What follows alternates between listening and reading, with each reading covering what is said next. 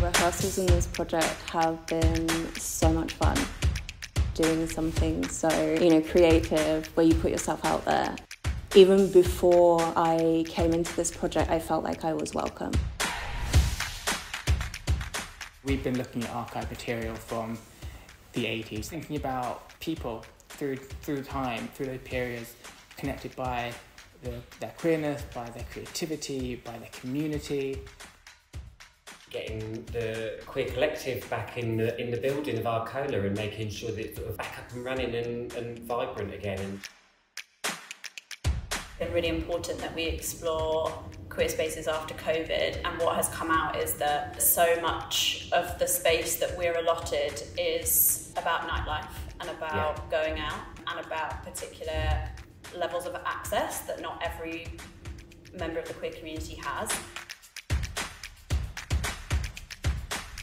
So why we need queer spaces, to me, it's about not having to perform heteronormative ideals. You can just be you in all your vibrancy and colour and love. Without any judgment, just be you, just be yourself. The Arcola Queer Collective has been essential in finding a community and developing our skills and even our careers. For some people, it's even been a launch point. There are so many environments in the world where we don't fit in, where we're not welcome. Either because that environment inherently doesn't acknowledge our existence, or where our true existence can cause us to be in danger. When you have such a negative legacy of people shunning, discriminating, or perpetuating violence against you, be it in thought or action, you become guarded and wary. I lived in a turbulent place in my mind because I felt that something inside me was wrong. But then eventually, I met a group of people who were on the fringes too. And I was able to listen to their stories and see how they paralleled with my own. I realized I wasn't broken.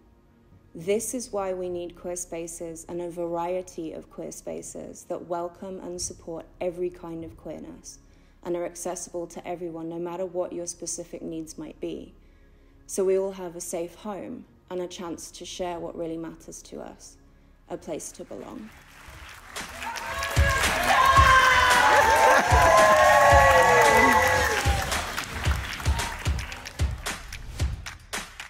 So maybe, joy, Activism, playful history, Camp.